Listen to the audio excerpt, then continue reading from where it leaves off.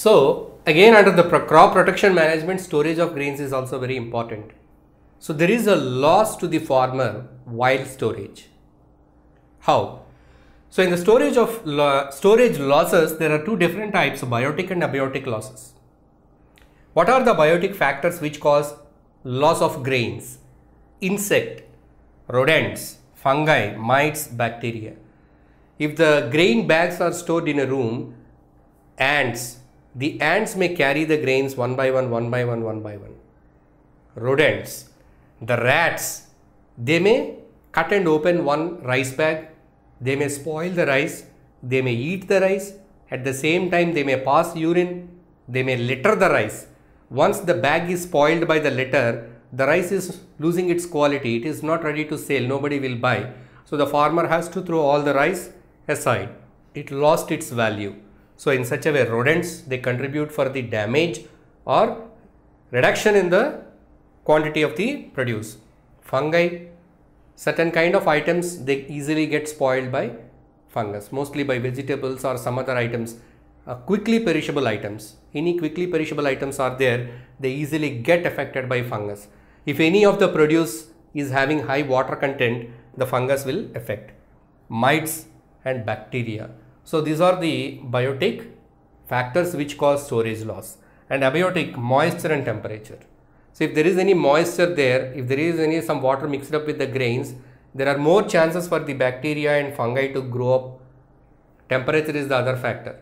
So these are the different factors which are to be managed or controlled, otherwise there will be storage loss. So the grains are to be stored properly. They can follow certain methods like sun drying. Drying in the sun will remove any additional unwanted moisture, or fungus or bacteria can be killed by sun drying. And fumigation is a method.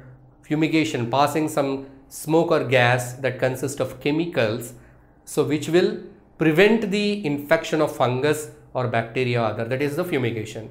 So sun drying and fumigation, such kind of techniques can be employed to prevent the storage loss. So by that we can have good production, good amount of food production. So our next topic is animal husbandry. This is also a part of the improvement in food resources. So food resources, they include the plant food resources as well as animal foods. Animal foods include dairy products, that is the milk, eggs and fish, as well as poultry, chicken and other meats. So all these are the animal foods.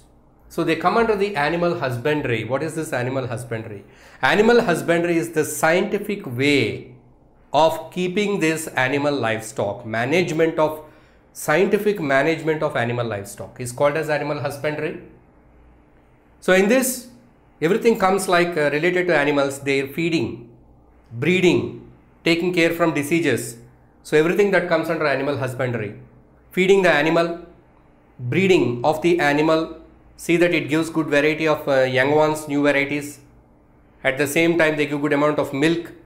At the same time, they are protected from diseases. They are disease free. So by that the food production is good, as well as the health of the animal is also good. So that all comes under the animal husbandry. It includes the care of various animals like cattle farming, poultry and fish culture, prawn culture, beekeeping. So all these come under this animal husbandry. First, let us see the cattle farming. So first see the cattle farming. Basically the cattle, it includes cows and buffaloes. In India we use cow and buffalo for milk production. These cattle are used for two major purposes. One is for milk production, the other one is drought work, physical work, labor. The male animals are used to draw the till, that is for ploughing, to draw the carts, bullock carts. So that is for transport purpose, to carry the goods and other agricultural activities. These bullocks are used, the male animals are used. The female animals like cow and buffalo, they are used for milk production.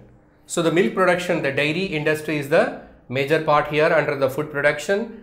Here, the Indian varieties or Desi varieties of cows and buffaloes, they are good in resisting the local diseases. They are well adapted to the local climatic conditions. But their milk production is less compared to foreign varieties. So the agricultural scientists, what they are doing is they are cross-breeding the foreign variety with the local variety. Now there are certain hybrid cows and buffaloes which have good resistance to the climatic conditions, to the diseases, as well as they have good milk production. See here, Jersey and Brown Swiss, these are the foreign varieties which have very good amount of milk production, whereas the Sindhi and Sahiwal are the local varieties, they have good resistance to the diseases.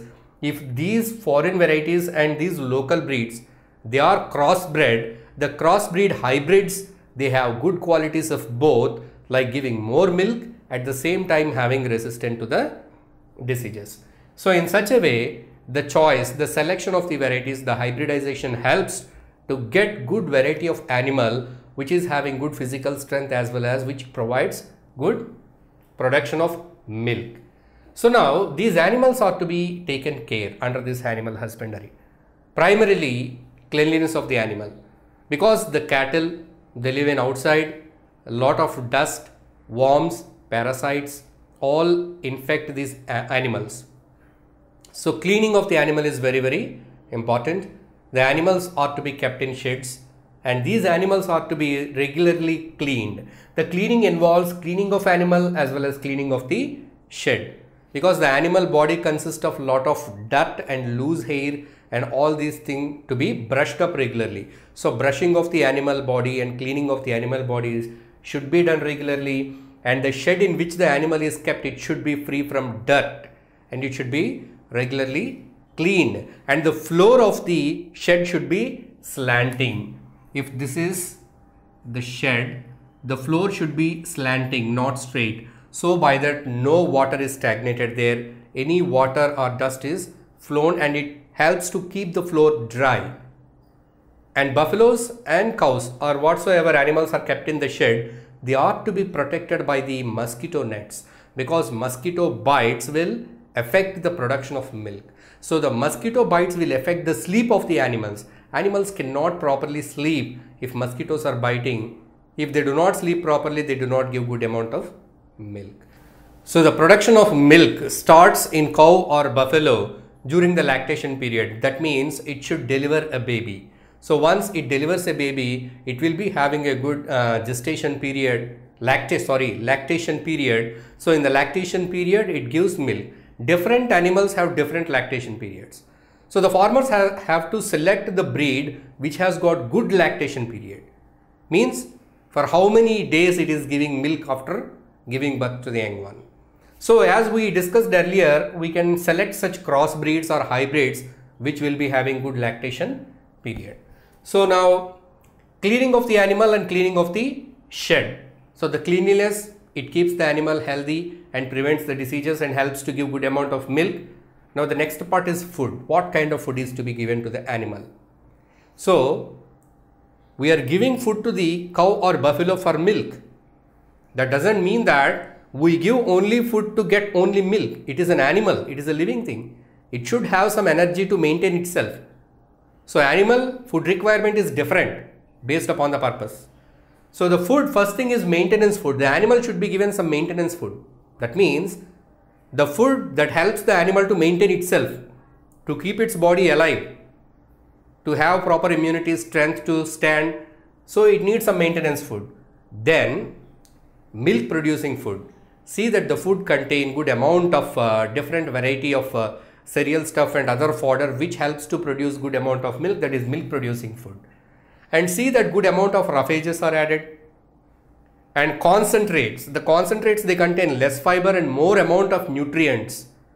So all these help the animal to stay healthy and to give good amount of milk for a good period of time. So that is such kind of food has to be given. So the animal is good, it is kept clean, it is given with proper food and water, it is giving proper milk, and there are certain chances for infections of bacteria, virus, fungus and other kind of diseases and other parasites. Certain worms also infect the cows and buffaloes. So liver fluke affect the liver, it will damage the liver. Certain worms infect the animals and they will make them weak. Sometimes they may lead to death of the animal. it will affect the production of the milk also. So these animals are to be properly taken care. They should be given proper vaccinations. If there is any disease or illness, if the animal is not in proper posture, then the animal has to be taken to the veterinary doctor for checkups, and proper treatment has to be given to restore the milk production again. So this is all about the animal husbandry. If this care is taken, there are chances to get a good amount of milk production from the cattle. If you like this video, please give a thumbs up. Please subscribe to our channel to get more videos on CBSE syllabus.